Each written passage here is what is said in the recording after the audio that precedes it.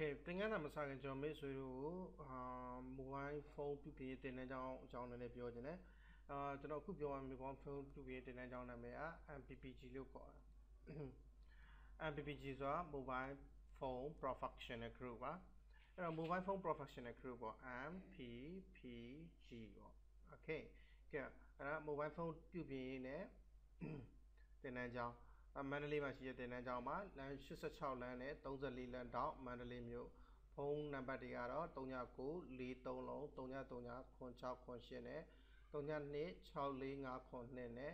3943လုံး39394339393943လုံး39394198ဒါဒီဖုန်းတင်တဲ့ကြောင့်ဆိုတော့ဘာလို့ကြီးညာလဲဆိုတော့မိတ်ဆွေတို့အားလုံးက application ချင်းချင်းရေးမှာမဟုတ်ဘူးတချို့ကကြတော့ဖုန်းပြင်တဲ့လူတွေရှိမယ်ဖုန်းပြင်တဲ့လမ်းကြောင်းလိုက်ချင်တဲ့လူတွေရှိမယ်အဲကြရင်ဒီမန္တလေးနဲ့မြန်မာပြည်အထက်ပိုင်းအားလုံးမှာတို့နာမည်သိကြီးရဲ့တင်တန်းတစ်ခုဖြစ်လို့ဒီတင်တန်းကိုကျွန်တော်ကြီးညာပေးခြင်းဖြစ်တယ်ပြီးတော့ကျွန်တော်မိတ်ဆွေကိုဖြိုးညင်ကြီးတို့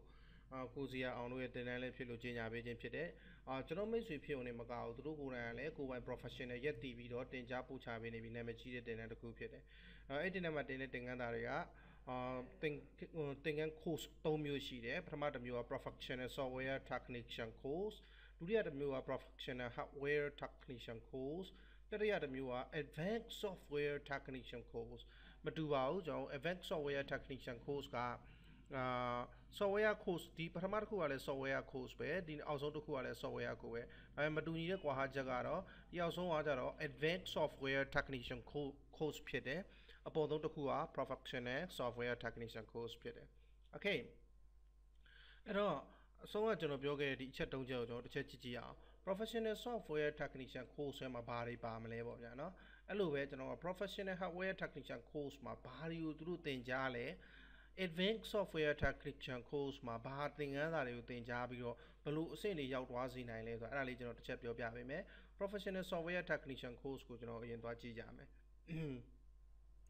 နံပါတ်1သူတို့သင်ကြားတာ Introduction Android OS Android Operating System ကိုစပြီး Introduction စလုပ်တဲ့ AOS Pre-Project ပေါ့ Android Open Source Project ကိုကျွမ်းကျင်လာအောင်ပါဝင်တဲ့ file တွေအားလုံးအသေးစိတ်အချက်လက်တွေအားလုံးသင်ကြားပြီးတဲ့ဒီသင်ခန်းစာဒုတိယသင်ခန်းစာက Using PC Source ဖုန်းတွေနဲ့ပါလာတဲ့ PC Source တွေဖုန်းကုမ္ပဏီတွေကနေထုတ်ပေးတဲ့ဒီ PC Source တွေရှိတယ်သူတို့ဖုန်းအမျိုးအစားအလိုက်အဲ့ဒီ PC Source တွေကိုအသုံးပြုပြီးတော့ဖုန်းနဲ့ဖုန်းကိုပြုပြင်ဖို့တမန်လုပ်ငန်းစဉ်တချို့ပေါ့ဗျာဖုန်းနဲ့ပတ်သက်တဲ့လုပ်ငန်းစဉ်တချို့ကိုဘယ်လိုပြုပြင်နိုင်မလဲဆိုတာသင်ကြားပေးတယ်basic သင်ခန်းစာဖြစ်တဲ့အတွက်ကြောင့်ဒီsoftware technician course ဆိုတာ software နဲ့ပတ်သက်တဲ့ဖုန်း software နဲ့ပတ်သက်တဲ့အခြေခံသင်ခန်းစာဖြစ်တဲ့အတွက်ကြောင့်သူတို့ကိုသင်တဲ့အခါကျရင်ကျွန်တော်ကinternet ကိုဘယ်လိုအသုံးပြုမလဲဆိုတာသင်ကြားပေးတယ်တချို့ကျတော့ကျွန်တော်10တန်းကျောင်းပြီးတဲ့အချိန်လာစပြီးစတတ်တာရှိတယ်နေကနေပြီးတော့လာတက်ရတဲ့လူတွေရှိရယ် internet အသုံးပြုရမကျွမ်းကျင်ဘူးဒါကြောင့်မလို့ internet ကိုတင်ပေးတာဒါပေမဲ့ internet သုံးတတ်ဖို့ချီရွယ်ပြီးတင်တာမို့အဓိကဖုန်းနဲ့ပတ်သက်တဲ့သတင်းအချက်အလက်တွေကိုရှာဖွေရမှာကျွမ်းကျင်ဖို့အတွက်ဒီ internet အသုံးပြုနည်းတင်တာနောက် driver downloading and installation driver downloading ဆိုတာကျွန်တော်ဖုန်းတွေကိုပြုပြင်တော့မယ်ဆိုကွန်ပျူတာနဲ့ချိတ်ဆက်ပြီးပြုပြင်ကြတယ်အဲကြမှာကွန်ပျူတာကနေလိုအပ်တဲ့ command တွေကိုဖုန်းစီကိုပေးပို့ပြီးတော့အလုပ်ခိုင်းစေတယ်အဲ့လိုဖုန်းစီကို command တွေပေးပို့ပြီးတော့ချိတ်ဆက်အသုံးပြုနိုင်ဖို့ဆိုတာဖုန်းကိုကွန်ပျူတာနားလည်မှာဖြစ်မှာနားလည်အောင်လို့ဖုန်းရဲ့ driver ကိုကွန်ပျူတာမှာ install လုပ်ရတယ်မတူညီတဲ့ဖုန်းတွေမှာမတူညီတဲ့ driver တွေရှိတဲ့အကြောင်းဒီလိုမတူညီတဲ့ driver တွေကိုဘယ်လို install လုပ်မလဲဆိုပြီးတော့ကျွန်တော် ADB driver ရှိတယ် MPT Media Transport Protocol driver ရှိတယ်စသဖြင့်ပေါ့ fast food driver ရှိတယ် driver မျိုးစုံ install လုပ်နေရောဒီမှာတင်ကြားပေးထားတယ်ကျွန်တော်ပြောတဲ့ driver တွေမကဘူးသူတို့တင်တဲ့ကိုလက်တွေ့သွားပြီးတွတ်တက်ရင်အဲ့ထက်ပိုများတဲ့driver install လုပ်နည်းတွေပါသင်ကြားပေးတယ်ပြီးရင်ကျွန်တော် ADB and fast food ဒီ command တွေကတော့တိတ်အရေးကြီးတဲ့ command တွေပါ ADB command ဆိုလည်းတော်တော်အများများရှိတယ်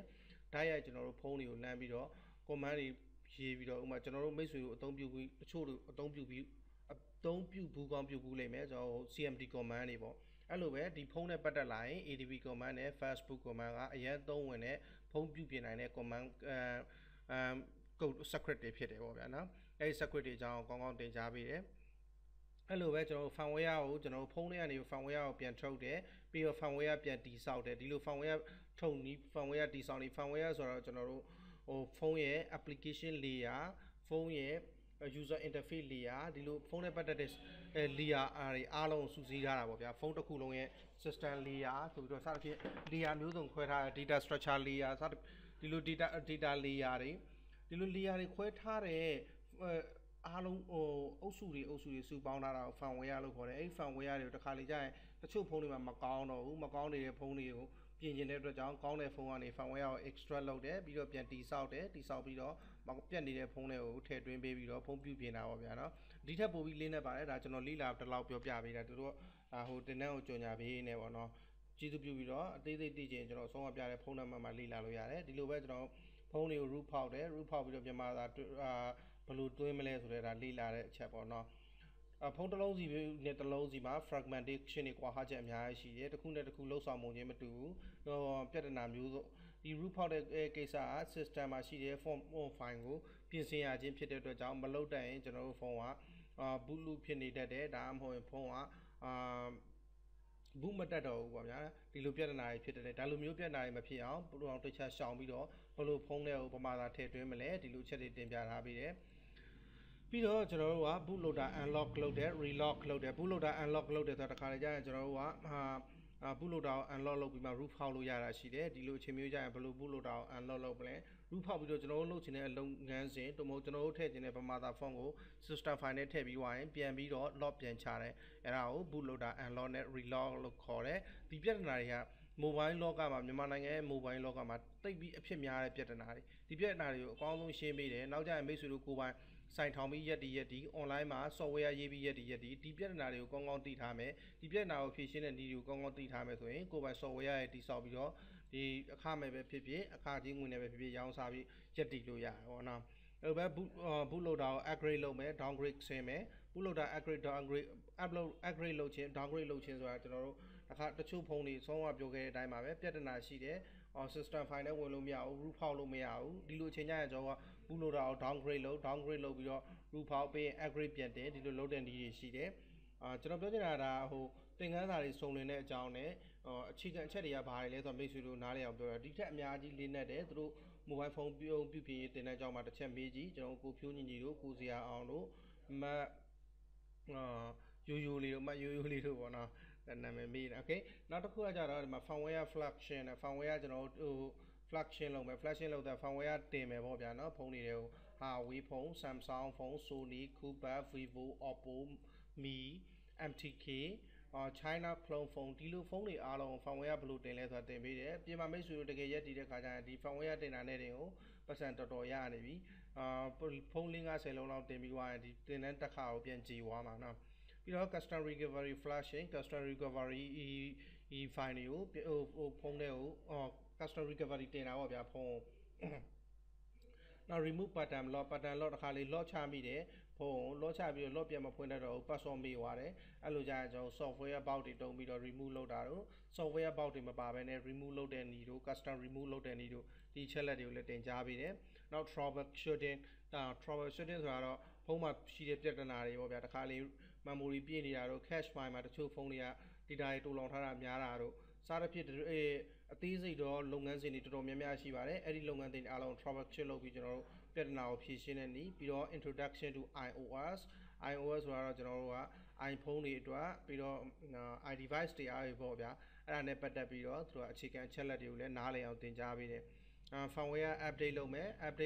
firmware restore လုပ်မယ်စားတဲ့သင်ခန်းစာတွေလည်းတင်ကြားပေးလို့ jailbreak လုပ်ခြင်းမြန်မာ font ထည့်ခြင်းsimple source စားတဲ့ပြင်သင်ခန်းစာအသေးစိတ်အချက်လက်တွေကိုသူတို့တင်ကြားပေးထားတယ်ဒါကကျွန်တော်တို့ professional software technician course လို့နာမည်ပေးထားတဲ့အတိုင်းပါပဲဒီသင်ခန်းစာလေးတွေကမိတ်ဆွေတို့ကျွန်တော်ပြောသွားတာအမြန်နေဆိုပေမဲ့တစ်ခုစီကိုအတော်လေးလေ့လာရပါတယ်ပြီးတော့မိတ်ဆွေတို့ဘောကတကယ်ရက်တည်တဲ့ခါကြမှာလဲအခါကြရင်လဲဒီသင်ခန်းစာလေးတစ်ခုစီကနေပြီးတော့တတ်ထားတဲ့အချက်လေးတစ်ချက်ကမိတ်ဆွေတို့ငွေကောင်းကောင်းလုပ်ပေးနိုင်တယ်မိတ်ဆွေတို့ဖုန်းတင်တဲ့ဖုန်းပြင်ဆိုင်ဖွင့်ပြီးဆိုရင်တကယ်လက်တွေ့လုပ်ရမယ်လုပ်ငန်းစဉ်တွေချစ်ကိုဒီမှာလာပြီးတော့တင်ပြထားတာလေနော်အဲကြောင့်မလို့ဒီ mobile phone ပြုပြင်တင်တန်းနဲ့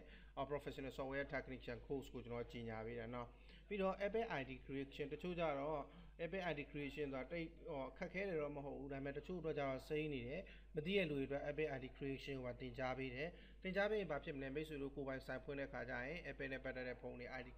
ID create လုပ်ချင်တယ်ဆို ID ဖန်တီးချင်တယ်ဆိုရင်ကိုယ်ပိုင်ဖန်တီးပေးတတ်မယ်ဒီအတွက်လည်းအခချင်းကိုယူပြီးဖန်တီးလို့ရတယ်เนาะနောက် iOS game နဲ့ application တွေကိုဘယ်လို install လုပ်မလဲစသဖြင့်အသေးစိတ်ချက်လက်တွေအကုန်လုံးကိုတင်ကြားထားပေးတာเนาะသ တင်တဲ့ကာလကတစ်လခွဲကြာမယ်ဒီချက်လက်တွေအားလုံးကိုတင်ဖို့အတွက်ဒီတင်တဲ့ကိုပြီးမြောက်အောင်တက်ဖို့ပေါ့နော်တင်တဲ့ဆိုအားလုံးမဟုတ်သေးဘူးဒီ professional software technician course ဆိုတဲ့တင်တဲ့ကိုပြီးမြောက်အောင်တက်ဖို့အတွက်တင်တဲ့ကြီးကတော့ကျွန်တော်3,500ရှိတယ်3,500ကျတယ်ပေါ့ဗျာနော်3,000ခွဲပေါ့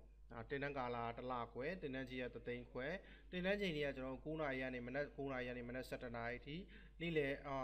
7နာရီ30ကနေတနာ sorry 7နာရီ30ကနေတနာရီ30အထိနေ့လယ်ညနေ2နာရီကနေပြီးတော့4နာရီအထိညနေ4နာရီ30ကနေ6နာရီ30အထိတနင်္လာကနေတောက်ကြအတွင်းဖွင့်ပြီးတင်ကြားပေးလျက်ရှိတယ်ပေါ့ဗျာနော်အမြဲတမ်းတင်တန်းခွဲရှိပါတယ် Hello guys, my name is Swai again from codomania.com ဒီတင်ကန်းလာအတက်တက်မယ်အရင်ဆုံး project တစ်ခုအရင်တည်ဆောက်ထားကြမယ်ကျွန်တော်တို့ဒီနေ့တက်မဲ့တင်ကန်းလာ SWIP Swai TAB tab SCM PNE sample ဒီမှာ Wi-Fi လို့ပဲနာမည်ပေးလိုက်မယ်ကျွန်တော်က 2.1 honeycomb မှာတော့ထပ်ထားလိုက်မယ်ဒါတတိထားပါကျွန်တော် action bar ကိုသုံးရမှာမို့လို့ support v4 library ရလည်းသုံးလို့ရတယ်ဒါပေမဲ့လောလောဆယ်မိတ်ဆွေတို့ကျွန်တော်အတိုင်းပဲ လိုက်လုပ်ထားလိုက်အောင်လွယ်အောင်လို့ကျွန်တော်တင်ကန်းလာကိုဒီကနားလည်ဖို့အရေးကြီးရဲ့ theory သဘောတရားတွေအားလုံးကျွန်တော်ကတင်တော့တင်ပြခဲ့တယ်တခါတည်းကျရင်မိတ်ဆွေတို့နားမလည်တဲ့ကိစ္စရှိလိမ့်မယ်နားမလည်ဘူးတို့မို့နည်းနည်းရှုပ်သွားတဲ့ကိစ္စရှိတယ် theory ဘောတရားအောင်မသိဘူးကုတ်တော့ရေးတတ်တယ်မပူပါနဲ့အဲ့ theory အတွက်ကျွန်တော်ကစာအုပ်ထုတ်ထားတာမိတ်ဆွေတို့ကပတ်စံပေးထားတာစာအုပ်တော့လည်းပါတယ်အဲ့တော့စာအုပ်မှာတော့ဖတ်ပါကိစ္စတော်များများကျွန်တော်အခု video မှာတအားအားပေးရှင်းမှာတို့ဒါတော့တော်ပေးရှင်းနေပြီအဲ့လိုရှင်းပြရတယ်နော်အဲ့တော့ကျေးဇူးပြုပြီးတော့စာအုပ်မှာတော့ဖတ်အရင်ဆုံးကျွန်တော်တို့ကကျွန်တော်မိတ်ဆွေတို့တခုပြောပြရရှိတယ်အဲ့ဒါကဘာလဲဆိုတော့အဲ့ဒီမှာတစ်ချက်ကြည့်လိုက်ကျွန်တော်တို့က fragment pager adapter နဲ့ fragment state pager adapter တို့ကွာဟချက်ကိုကျွန်တော်မပြောခဲ့ရအောင်အဲ့တော့ကျွန်တော်တို့တစ်ချက်ပြောပြရအောင် fragment pager adapter နဲ့ fragment state pager adapter ကွာဟချက်အခုကျွန်တော် activity မှာ1ကိုရောက်နေပြီ fragment 1ကိုအဲ့တော့ကျွန်တော်လက်နဲ့ပုတ်သွားလိုက်မယ် fragment 2ကိုရောက်သွားတယ်ဟုတ်ပြီနော်အဲ့ဒီချိန်မှာ fragment 1အငြိမ်နေအောင်ပါပဲဟဲ့လို့ထပ်ပို့လိုက်ရင် fragment 3ဟုတ်ဟဲ့လို့ထပ်ပို့လိုက်ရင် fragment 3ကိုရောက်သွားလိမ့်မယ် fragment 3ကိုရောက်ရင် fragment 1 destroy ဖြစ်သွားလိမ့်မယ်အဲ့ဒီ destroy ဖြစ်တဲ့အချိန်မှာကျွန်တော်တို့က on say instance state နဲ့ on detect ဆိုတဲ့ life cycle method နှစ်ခုကိုမခေါ်ဘူးကျန်တဲ့ method တွေအားလုံးကိုခေါ်တယ်ဘယ်အချိန်ဒီမှာလဲဆိုရင် fragment pager adapter ကို extend လုပ်ပြီးသုံးတဲ့အချိန်မှာအဲ့တော့ဘာပြဿနာရှိလဲဆိုတော့ကျွန်တော်တို့ဆိုကြပါတော့ကျွန်တော်တို့ကအဲ့ဒီ activity 1ဖြစ်တဲ့ life cycle sorry ဒီ fragment 1မှာတခုခုကို download လုပ်ထားတယ်ဆိုရင်ဟိုမှာတချင်းတစ်ပုဒ်ကို download လုပ်ထားတယ်90%ပြီးနေပြီးတော့ကျွန်တော်က fragment 2ကိုသွားလိုက်တယ်ဘာမှမဖြစ်ဘူး90%ကဆက်လုပ်နေတော့မှ down နေတယ်ပဲဒါပေမဲ့ fragment 3ကိုလည်းတွားလိုက်ရော fragment 1ကို destroy လုပ်ပြတယ် destroy လုပ်ပြီးတော့90%ကိုဖျက်ပစ်လိုက်တာပေါ့ဖျက်တဲ့အချိန်မှာတင်တာလားမတင်တာကိုကျွန်တော်က say instance state နဲ့ bundle ထဲမှာတင်ရမှာ say instance state method ကိုမခေါ်ဘူး on detect ကိုမခေါ်ဘူးတော့အဲ့ဒီကျွန်တော်တို့ရဲ့90%ကိုတင်တာပေးခြင်းမရှိဘူးအကယ်၍များကျွန်တော်တို့ကအဲ့ဒီ fragment pager adapter အစား fragment state pager adapter တုံးခဲ့တယ်ဆိုရင်အဲ့ဒီမှာ90%ကိုကျွန်တော်တို့ down ထားပြီးပြီးရင်2ကိုသွားတယ်90%ကနေ set down နေတော့50တင်50နဲ့ပြီးရင်3ကိုသွားတယ်3ကိုသွားလို့ activity fragment 1ဖြစ်တဲ့1ကိုdestroy လုပ်လိုက်ရင် say instance state ကိုခေါ်တယ်အဲ့တော့90%ကိုတူတောင်ပေးထားတယ်ကျွန်တော်တို့အဲ့ဒီ activity ကိုပြန်သွားတဲ့အချိန်2ကိုပြန်သွားတာနဲ့1ကိုပြန်ပြီးဝင်တင်မှာအဲ့ဒီအချိန်မှာအလိုလျောက်ပြန်ပြီးတော့90ကနေစပြီးဝင်တင်ပြီးတယ်ပြောချင်တာကfragment state pager adapter က say instance state ကိုခေါ်ပြီး bundle ထဲမှာကျွန်တော်တို့ fragment 1ကရှိတဲ့ data တန်ဖိုးတွေအားလုံးကိုတူတောင်ပေးထားတယ်on restore instance state ကိုခေါ်လို့ရတယ်ဒီကောင်ကတော့ say instance state နဲ့ on detect method ကိုမခေါ်တဲ့အတွက်ကြောင့် on restore instance state ကိုခေါ်လို့မရဘူး fragment pager data က fragment ရဲ့ရှိတဲ့တန်ဖိုးကို destroy လုပ်လိုက်တယ်အဲ့တော့ဒီနေ့ကကျွန်တော်က SwipeTab တိစောက်အောင်ပါ SwipeTab ဆိုတာဘာလဲဆိုတော့မိတ်ဆွေတို့ကျွန်တော်ကအရင်ပထမကျွန်တော်တို့လုပ်ခဲ့တဲ့တင်ကန်းစာကိုကျွန်တော်ပြောတာမှားပြောခဲ့လားမသိဘူးဒါလေးကကျွန်တော်တို့က score tab ဒီကောင်လေးကိုကျွန်တော်က score tab လို့ခေါ်တယ်အဲ့ဒီ Facebook ပုံစံ tab လေးတွေကိုကျတော့ swipe tab လို့ခေါ်တယ်အဲ့တော့ကျွန်တော်က score tab ကို swipe tab လို့ပြောခဲ့တဲ့ထင်တယ်တေချာမှတ်ပါဒီကောင်က score tab ဒီဘက်ညာဘက်က Facebook style က swipe tab အဲ့တော့ကျွန်တော်က score tab ကိုပြီးသွားရင် swipe tab ကိုသွားလေ့လာမှာအဲ့တော့ swipe tab ကိုလေ့လာမယ်ဆို swipe tab ရဲ့တိစောက်ပုံကဒီပုံစံပဲ swipe tab ဆိုတော့ဒီမှာ tab လေးတွေပါမယ် tab 1 2 3အောက်မှာလည်းစာမျက်နှာ3ခုရှိမယ်အဲ့ဒီ tab 1ကိုနှိပ်ရင်စာမျက်နှာ1ကိုရောက်မယ် tab 2ကိုနှိပ်ရင်စာမျက်နှာ2ကိုရောက်မယ် tab 3ကိုနှိပ်ရင်စာမျက်နှာ3ကိုရောက်မယ်အဲ့လိုပဲစာမျက်နှာတွေကလည်း view pager ဖြစ်တဲ့အတွက်ကြောင့်ညာဘက်ကိုပုတ်သွားရင်စာမျက်နှာ2ရောက်မယ်အဲ့ဒါဆိုရင် tab 2ကိုပြောင်းအောင်လုပ်မယ်ညာဘက်ကို tab ပို့ရင်စာမျက်နှာ3ကိုရောက်မယ်အဲ့ကြရင် tab 3ကိုပြောင်းအောင်လုပ်မယ်ဒီလိုကျွန်တော်တို့ကလုပ်သွားရမယ်ဒီ ဒီဆောက်မှာအပိုင်းနှစ်ပိုင်းပါပထမအပိုင်းကကျွန်တော်တို့ tab လေးတွေတိဆောက်ဖို့အတွက် on create tab လေးတွေတိဆောက်ဖို့အတွက် ਨੇ ဒုတိယအပိုင်းကဟဲ့အနီအောင်ပြထားတဲ့ ViewPager တိဆောက်ဖို့အတွက် ViewPager ကတော့စာမျက်နှာ3ခုတိဆောက်တာအရင်သင်ခန်းစာနဲ့ဘာမှမကွာဘူး tab လေးတွေကိုကျွန်တော်က action bar ပေါ်မှာတိဆောက်ရမယ်အဲ့ဒီ action bar ကိုအသုံးပြုရမှာဖြစ်တဲ့အတွက်လွယ်အောင်ကျွန်တော်က Android support ကျွန်တော်တို့ library ကို minimum requirement SDK ကိုhoneycomb ထားလိုက်တာเนาะအဲ့ဒါဆိုပို့အဆင်ပြေသွားအောင်လို့ okay ရပြီ honeycomb မတိုင်ခင်တော့ဒီ tab တွေကမပေါ်ဘူးလေเนาะအခုကျွန်တော်နှစ်ပိုင်းတိဆောက်ရအောင်ပထမဒီအပေါ်ပိုင်းကိုတိဆောက်မယ် on create action bar or create on action bar မှာ tab လေးတွေတိဆောက်မယ်view page ကိုလည်းတစ်ခါတည်းထည့်ထားလိုက်အောင်မယ်အဲ့တော့ဒီမှာလာပြီးတော့မလိုအပ်တဲ့ဒီ demo တွေဖြုတ်ဒီ demo တွေကိုဖြုတ် view page ကိုကျွန်တော်လာထည့်မယ်ဆိုရင် android.supp ကိုကဒီ support.v4.view.view ViewPager Android.support.v4.viewPager ကျွန်တော်လည်းလုပ်မရပါဘူးမနေ့ကလောက်ထားလို့နည်းနည်းမှတ်မိတာအဲ့တော့ဒီမှာလာပြီးတော့လည်းကျွန်တော်တို့ကအဲ့ဒီ ViewPager ရဲ့မလိုအပ်တဲ့မတုံးနေတဲ့ menu system တွေကိုဖျက်လိုက်ပြီးရင်ဒီမှာလာပြီး ViewPager ရဲ့ ID ကိုသတ်မှတ်ပေးတာ applet sign d ViewPager pager လို့ပြီးရင်အဲ့ဒီ ViewPager ကိုကျွန်တော်ကဒီမှာလာပြီး extend တစ်ခါလေး declare လုပ်ထားမယ် global ခဏဒီမှာ global ဘာကြောင့် declare လုပ်တယ်ဆိုတော့မိတ်ဆွေတို့သဘောပေါက်လာမယ် private ViewPager pager မလိုရရင်တော့ global မလုပ်သေးဘူးအခု ViewPager တခုရပြီဆိုရင်သူ့ကိုကျွန်တော်က reference initialize လုပ်ပေးရမယ် reference လုပ်ပေးရမယ် pager x equal to ViewPager pager file view by id r.id.ViewPager ဟုတ်ပြီနော်အဲ့တော့ ViewPager တခုရလာပြီကျွန်တော်တို့ကအခုဘာ integral တိဆောက်မှာလဲဆိုတော့အဲ့ဒီပုံစံအဲ့ဒီပုံစံ tab လေးတွေတွားတိဆောက်မှာအဲ့ဒီကောင်တွေက action bar မှာတိဆောက်အောင်မှာဖြစ်တဲ့အတွက်ကြောင့်ကျွန်တော် action bar ကိုလမ်းယူမယ် private actr1 action bar ဘာကြောင့် global တိဆောက်တာလဲဆိုတော့နောက်တီးလိုက်မယ် actr1 action bar okay နားမလဲတဲ့ရှေ့ကကျွန်တော်တင်ခန်းတာ100ကျော်သွားပြီအခုမှပြောပြတာနားမလဲတင်ခန်းတာတွေမပူပါနဲ့နောက်ပိုင်းကျွန်တော်တို့ကမိတ်ဆွေကျွန်တော်စာအုပ်တွေထုတ်ပြီးတော့စာအုပ်ကောထုတ်ပါလေအဲ့တော့ theory ဘောတွေကစာအုပ်မှာအများကြီးရှင်းပြထားပြီကျွန်တော်အဲ့တော့ action bar ကိုကျွန်တော် reference လုပ်မယ် get action bar ဟုတ်ပြီဒါပြန်လာမတက်ဘူးဘာကြောင့်လဲကျွန်တော်တို့က app action bar ကိုလမ်းယူထားလို့အဲ့တော့ action bar ရလာပြီ action bar မှာကျွန်တော်တို့ကဗာထည့်မှာလဲဒီ tab လေးတွေထည့်မှာအဲ့တော့ tab လေးတွေထည့်မယ်ဖြစ်ကြောင်း action bar မှာ tab လေးတွေအသုံးပြုမယ်ဖြစ်ကြောင်းကျွန်တော်ကြေညာပေးမယ် action bar.set navigation mode ကိုကျွန်တော်တို့က action bar.navigation mode ကို tab ထားလိုက်ဒီမှာကြည့်လိုက် navigation mode ကို tab တဲ့ဒီကောင်ကျွန်တော်တို့တစ်ချက်ယူထားလိုက်ဒါဆို tab navigation mode ကိုရလိုက်မယ်အဲ့ဒီမှာကျွန်တော်ကတွားပြီးစထည့်တော့မယ်ဟုတ်ပြီနော်အခုကပြောတော့မှရှိရငါတို့တဲ့ဒီ tab လေးတွေထည့်မှာတဲ့ဟုတ်ပြီနော်သုံးဆင့်လောက်တာပေါ့ကျွန်တော်က action bar ကိုလမ်းယူတယ် action bar မှာ tab လေးတွေထည့်မယ်လို့ပြောတယ်ဒါဒုတိယအဆင့်ပြီးရင်ကျွန်တော်ကအဲ့ tab လေးတွေကိုတိဆောက်အောင်မယ်တိဆောက်ပြီးမှနောက်တစ်ဆင့်ထည့်သွင်းခြင်းလာမယ်၄မျိုးပေါ့၄ဆင့်ပေါ့နော်အဲ့တော့ဘာဆင့်နေလဲ action bar ကိုလမ်းခေါ်တယ်ပြီးတော့အဲ့ဒီ action bar မှာ tab လေးတွေသုံးမယ်လို့ပြောတယ်ပြီးရင်အဲ့ tab လေးတွေကိုကျွန်တော်ကတိဆောက်ပေးတယ်ပြီးမှတိဆောက်ထားတဲ့ tab လေးတွေကိုတကယ်တွားထည့်ပေးတယ်၄ဆင့်တွားလုံးမယ်အဲ့ဒီတော့ကျွန်တော်တို့ကအဆင့်ဆင့်ပေါ့အဲ့တော့ဒီလိုတွားလိုက်မယ် tab လေးတွေသုံးမယ်လို့ပြောပြီးသွားပြီ tab လေးတွေတိဆောက်တော့မယ်အဲ့တော့ actr1 action bar.tab tab ကျွန်တော်က tab tab 1 tab 1လို့ပြောလိုက်မယ်ဒီထက်လွန်အောင်လုပ်တဲ့နည်းရှိတယ်ဒါပေမဲ့ basic ဓမ္မတွေအတွက်ကဒီနည်းကကြတော့မြင်တာတယ်အဲ့တော့ tab 1လို့tab တစ်ခုကိုတိဆောက်လိုက်ပြီအဲ့မှာကျွန်တော်ကအဲ့ဒီ action bar ကျွန်တော်တို့ယူလာတဲ့ action bar ပေါ်မှာ new tab တစ်ခုအနေနဲ့တိဆောက်မှာလို့ပြောမယ်ပြီးရင်အဲ့တိဆောက်လိုက်တဲ့ tab 1 tab tab on1 tab 1.set tab ဆိုပြီးတော့အဲ့ဒီ tab 1မှာပုံမဲ့စာသားကိုကျွန်တော်1လို့ထားလိုက်မယ်ပြီးရင် semicolon ပိတ်မယ်ပြီးရင်အဲ့ဒီ tab tab on1.set tab listener ဆိုပြီးသူ့ကို click နေရင်မှကျွန်တော်က listener ထည့်ပေးလိုက်မယ်ဒီ class ကို listen လုပ်ခိုင်းလိုက်မယ်ဒီ class ကို listen လုပ်ခိုင်းတယ်ဆိုတော့တကယ်လို့နှိပ်ခဲ့ပြီဆိုရင်ဒီ class ကိုတည်ပေးမယ်ဒီ class ကမှ implement method နဲ့တွဲပြီးအလုပ်လုပ်မယ်implement method 3မျိုးရှိပါတယ်ကျွန်တော်တို့သုံးဝါမှာက on tab selected တစ်ခုပဲသုံးဝါမှာအဲ့တော့ on tab selected မှာ tab ကို click နှိပ်တာနဲ့မလုပ်ချင်လဲကျွန်တော်တို့က to.make tag ဆိုပြီးတော့ application content ကိုယူ tab.get tag ဆိုပြီးတော့ကျွန်တော်တို့ကစာသားကိုယူပြီးရင် toast.lamp shop ဆိုပြီးပေါ်ပြပေးမယ်ပြီးရင် .show method ခေါ်ပြီးတော့တကယ်လက်တွေ့ပေါ်ပြမယ်ဒါတိဆောက်တာအဲ့တော့ဒီ tab က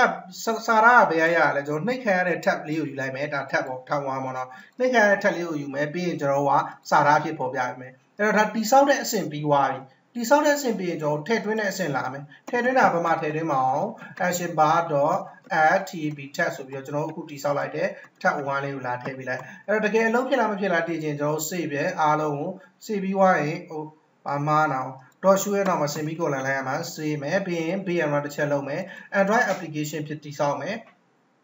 ပေးမယ်ပြီးတော့ကျွန်တော်ဒီမှာလာပြလိုက်မယ်နော်အခု tab 1ဆိုတော့ကျွန်တော် tab တစ်ခုပဲထည့်ရတယ်1ဆိုတဲ့ tab အဲ့ဒါကိုမိတ်ဆွေတို့ပြပေးမယ်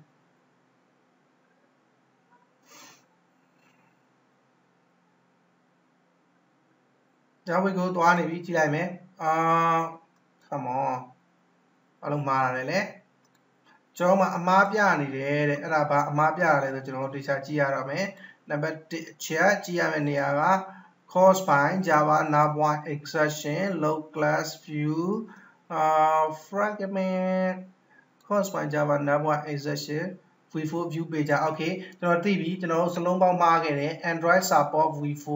အဲ့ကောင်ကိုကျွန်တော် copy ကူးမယ်ဒီမှာတွားပြီးတော့ထည့်ပေးမယ် Android support v4 Android support v4 နောက်မို့ဆိုရင်စလုံးပေါင်းမှားတော့မရဘူးဖြစ်နေအလို့ရေးလို့အဲ့တော့အလို့ရေးမှားတဲ့ဒီလိုဟို tricky stuff လေးနဲ့ရေးပါအခုကျွန်တော်ပြန် run ပြီခဏစောင့်ကြည့်မယ် okay ထပ်1ရလာပြီဆိုတွေ့လားဒီမှာ1ဆိုတဲ့ကောင်တွေ့ရတယ်ကျွန်တော်အပေါ်ဆုံးမှာဒီနှိပ်လို့တော့ရတာเนาะအဲ့ထပ်1ကိုနှိပ်ရင်ကျွန်တော် tools ပြရမယ်လို့ခေါ်တာ tools ကပြလားမပြဘူးပဲเนาะအဲ့တော့ဒီမှာထပ်1ကိုနှိပ်တယ် tools မပြဘူးကျွန်တော် tools ပြတာတခုမှားနေတယ် on tab and selected မှာတွားရေးထားလို့ကျွန်တော်က on tab selected မှာရွေးရမှာ on tab selected ကိုပဲသုံးမယ်လို့ပြောခဲ့တယ် save မယ်ပြီးတော့ပြန် run ပြမယ်ပြန် run တော့ဒီကောက်ကျွန်တော်ထပ်1ကို click နှိပ်ကြအောင်ပြလိုက်မယ်ခဏဆောင်ပါ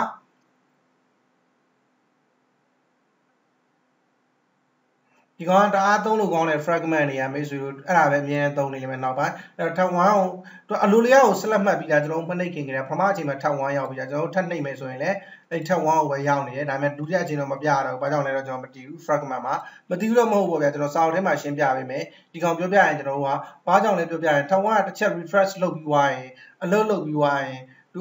idea ဖြစ်သွားတယ်အလုပ်ဆက်မလုပ်သေးဘူးဖြစ်တယ်အဲ့တော့ကျွန်တော်ရအောင်သွားလုပ်မယ်ခဏကြာရင် total method ဆိုပြီး show ပြထားပြီးအဲ့တော့ tab တစ်ခုတည်ဆောက်ပြီးသွားပြီပေါ့နောက်တစ် tab တစ်ခုတည်ဆောက်မယ်အပေါ်အတိုင်းပဲကျွန်တော်ကအခက်နည်းဟိုနည်းနည်းအရှိကြီးတဲ့နည်းနဲ့တွားလိုက်မယ် tab tab ပြီးတော့ tab tab tw2 tw2 ဖြစ်တော့dot new new tab အတိုင်းပါပဲ tab tab tw2 set tag ဘယ်လိုစလုံးထားမလဲဆိုတော့ကျွန်တော်က2လို့ထားလိုက်မယ်ပြီးရင်2ကိုမှ tab tab tw2 set tab listener to this လို့ပဲပေါ်အတိုင်းထားမယ်ဒီကောက် override တွေပါလောက်ချင်မလို့ပေါ်မှာလောက်ခဲ့ပြီလို့ action bar dot add tab ပြင်တကယ်ထည့်ပေးလိုက်တော့မယ် tab 2ကိုထည့်ပေးမယ် okay တကယ် tab 2ဝင်သွားလာတော့ကြည့်မယ် save all တစ်ချက်နှိပ်မယ်ပြီး run တစ်ချက်လုပ်မယ်ခဏစောင့်ကြည့်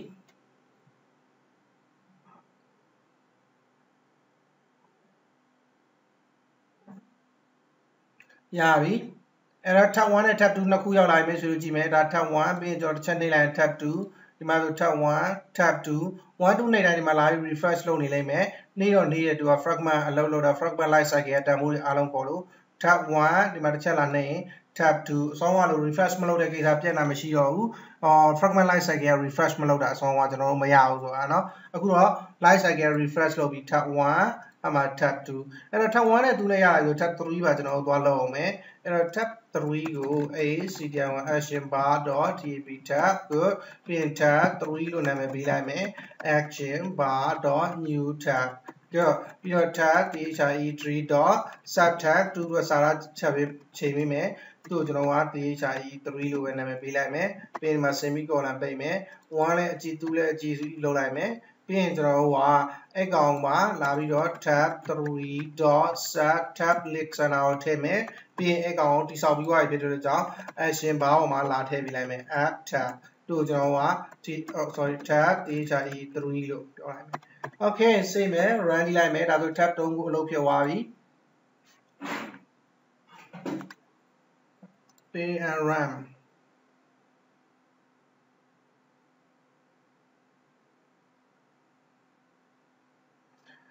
ဒါဝီကို tab 3ခုရပြီ1ပြီးရင်ကျွန်တော်ဒီမှာ2ရမယ် tab ပြီးတော့ tab 3ရမယ်2ပြန်ရမယ်3ပြန်ရမယ်ဒီထဲရဲ့စာမျက်နှာမတိဆောက်ရသေးဘူးနောက်တင်ကမှာတွားတိဆောက်မယ်ကျေးဇူးအများကြီးတင်ပါတယ် wifi ကိုလာပါ codomania.com ပါ